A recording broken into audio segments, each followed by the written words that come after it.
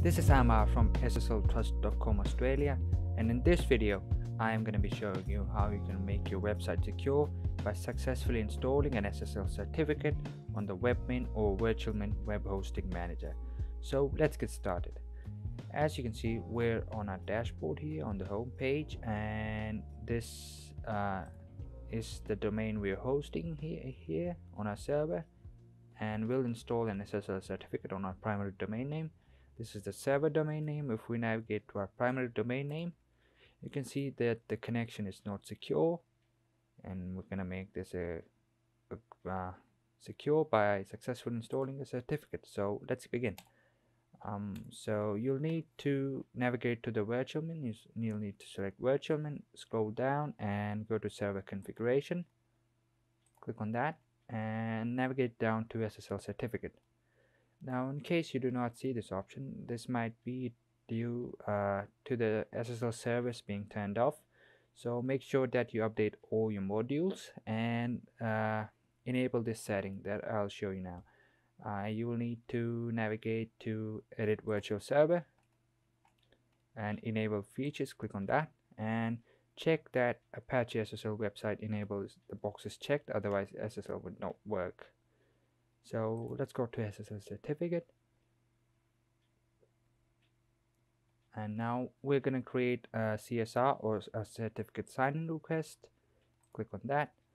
So basically a CSR or customer sign-in request is nothing but a request initiated by you, the client, to the certificate authority containing all necessary information such as your domain name and any business details which are stored in a hashed form. On the technical side, it also contains the public key which will be signed by the certificate authority and returned to you in the issued certificate. So type in your domain name here. In the other domain name, type in your domain name without the www extension, email address, department if you have a specific department, or organization is going to be SSL Trust, location Sydney, your city, your locality, country code, the first two letters of your country. SSL key size is going to be default to 2048, and the certificate hash type or the hashing algorithm we're going to use is SHA-2 or the 256-bit encryption, and we're going to click on generate CSR now. Boom, so we're done, and this is your CSR or your certificate sign-in request, and this is your private key. So make sure you save this in a notepad file somewhere, or just keep this window open for further use. We'll copy and paste our keys from here. So now what we're going to do is we're going to navigate to SSL Trust. If you've already purchased a certificate, that's not a problem, but if you've not, SSL Trust offers the best prices in the market, and they also offer a great support team. So if you've got any problems, we've got you covered. And we've purchased the Sectigo Positive SSL for 1 year. We're going to click on that, and we're going to submit our certificate configuration. So we'll click on that now. Okay, so we'll copy and paste our CSR here. Make sure you copy this from the very start to the very end as it is. Copy and paste it here, and click on verify CSR. So if your details pop up just right, then we're good to go.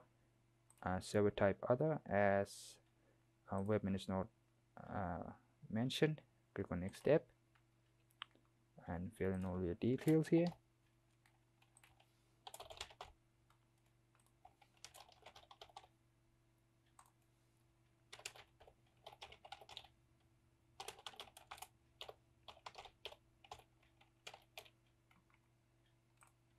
Okay, if you're the admin and you have a technical contact doing this for you, then be sure to mention their details here too, otherwise we're going to use the same admin details for this, and click on next step. So now comes the most important part, or the domain control validation. You need to prove to Sectigo, the issuing authority in this case, that you own the domain name and have complete access to it. So there are a few methods. You can choose from any one of them depending on what you have. So the first and the foremost is the easiest method. You should have one of these email addresses with this subdomain name, admin, postmaster. So you'll be sent an email which will contain a link, and if you click on that, your domain name should be easily validated. The next step is the HTTP file. So what you'll have to do is you have to navigate to this folder, and you're gonna have to click on this folder again, YFTP, and you'll have to create a folder name with create with a text file with this name, and you gotta save it, and you have to paste these contents into that file, and this should also be validated pretty soon. And the method that we're gonna use is the CNAME record, and the easiest one for me at least. So what we're gonna do is copy this, the subdomain name, and we're gonna head over to our domain name provider where we registered our domain name. We can log in and go to your DNS records, scroll down, and we're gonna add a CNAME record. Click on that, subdomain, copy and paste as it is. Go back, copy the pointing to address, paste, and click on update. Okay, once you're done with that, we can check our DNS records. So this is going to take about from a few minutes up to a few hours depending on your hosting provider. So make sure to keep coming back here within every 10 minutes to check whether your record has propagated or not. And we're going to submit our configuration. Okay, we're done with that. This is our order number. Our configuration was a success.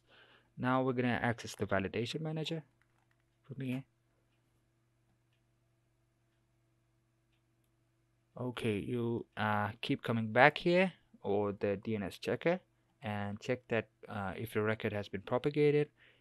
Select the method you've chose to validate your domain name. In our case, it's CNAME, and keep clicking on submit. So once your record has propagated, this should be easily done. And if you're lost any time, go back to the SSL Trust dashboard, click on your service, and you can access your validation manager from here too. So now we're gonna take a few minutes, and we'll be back once the record has propagated. Okay, so we're back after a few minutes, and it looks like domain control validation was complete, and DNS record has successfully propagated in some places. Some places it has still not. This might take some more time, but we're good to go for now. So we're gonna close this, and you can also check your email. If you hit refresh, you're gonna get an email saying that your SSL certificate is ready to be installed and has been issued. So there are various methods to get your certificate, and now we're gonna go back to the SSL Trust dashboard and click on our service, the certificate, and we'll click on collect and or download certificate now. Okay, now keep this page open or save all these three in a notepad file, and you can download this in various formats, but just keep with me for now. So what we're gonna do now is head over back to Virtualmin, and we're gonna go to the SSL certificate setting again. Click on that. We're gonna apply signed certificate. Click on that, and we're gonna head back to our certificate.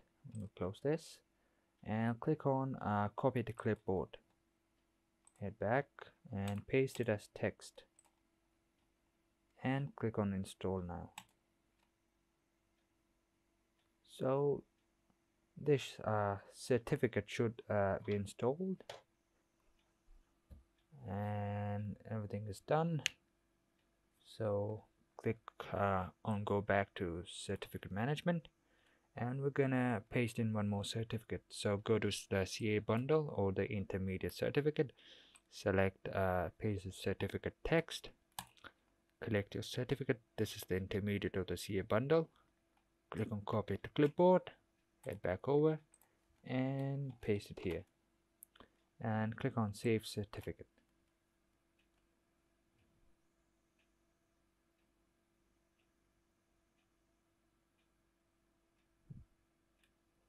Okay, so we're good to go.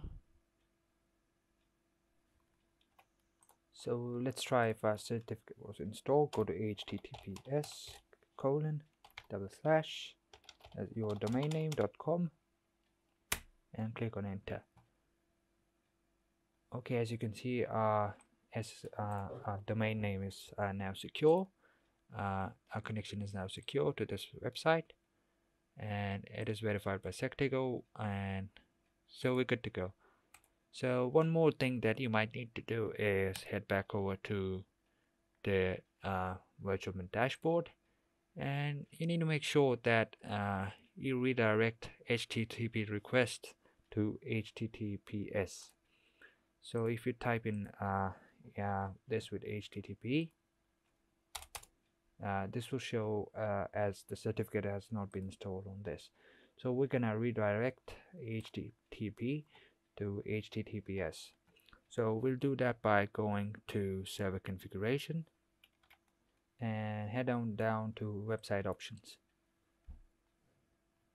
Make sure you've selected your domain name, and this is the option here, redirect all requests to SSL site, and click on save. So once you do that, all non-HTTP requests should be redirected to your secure website. And another thing we need to take care of is check the TLS versions to get a complete A rating on our SSL labs test. So what we're gonna do now is check that we've only enabled TLS 1.2. So click on Webmin here, and click on Webmin again, go to Usermin configuration, click on SSL encryption here, and make sure that you reject all these versions except TLS v1.2, which is the latest one. So we're gonna fetch a good rating according to this, and we'll just leave it as it is. And let's go to website to test our SSL certificate, our server connection. So HTTPS, copy and test your server, paste it here, and click on submit. So we're gonna wait a bit now for this to be analyzed. Okay, so the test is complete, and we've got an overall rating of A, and everything looks strong. If we scroll down, we can see that TLS protocols 1.2 and 1.3 are enabled, and pretty much everything looks good. So basically, if you've got an A rating, everything is good to go. Your site is super secure. You can carry out transactions, store information over your server. So I hope this was easy for you to understand, depending on your needs, whatever you want.